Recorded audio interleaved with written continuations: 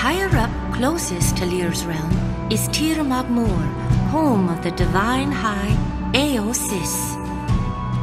Underneath it, there is Legrand. Whence during its first age more than 1,000 years ago, the land was inherited by its 3 native races: humans, the ancient lions of the east, and the 4 great dragons of the north. The eastern land of Legrand, Targon continent, was a peaceful place, unlike the northern Albion, where the dragons and humans are always fighting each other. In the deeper territory of the universe, there is Dune Aiden, home of the vile beings the Lear detests, the Firbolgs. Due to its destructive nature, the Firbolgs brought destruction to their own land, leaving the Dune Aiden shattered to pieces. Soon as they realized they needed another land to occupy, Firbolgs has been trying to find a way to ascend to Legrand, the closest realm.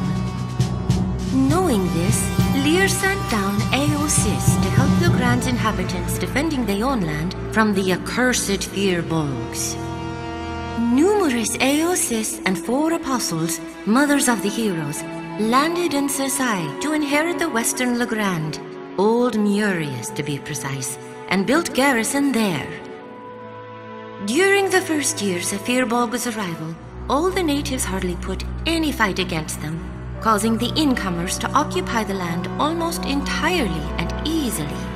The heroes also given a hard time fighting against the Firbolgs, which invasion coming from all directions. Most of Old Murias crumbled, but the heroes still striving to defend our homeland.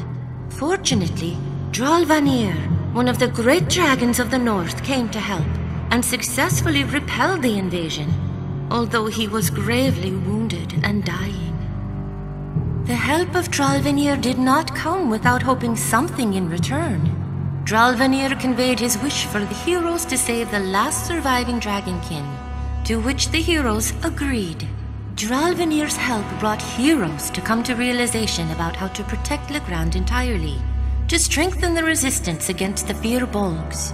Knowing that they were unconsciously leaving the other parts of Legrand unguarded, they knew they shall expand occupied areas and build quarters over them. Therefore, 3 of the heroes ventured to north, south, and east side of Legrand, while one of them stayed in Murias. The strategy proven could turn the tide of war effectively. Territories occupied by the Firbolg has been decreasing significantly. Even though it was still not enough to cast away the Firbolgs completely, the heroes needed to help the natives whom grown thin in number day after day, and also build stronger resistance at the same time. Therefore, they decided to invite the natives to take part in fighting for the land.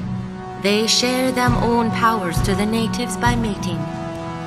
Luch, hero of the west, stayed here, mating with fellow Eosis.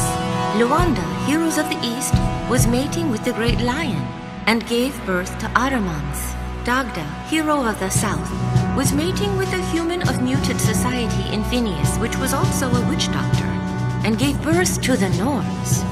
Linus, heroes of the north, had the biggest responsibility, for he must also fulfill his promise to Dralvanir.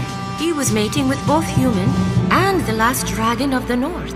The offspring from human was ones who called the first men, and the offspring from the dragon was the shapeshifters called the Dringers. The heroes taught all of them own descendants to unite and stand strong for them own land.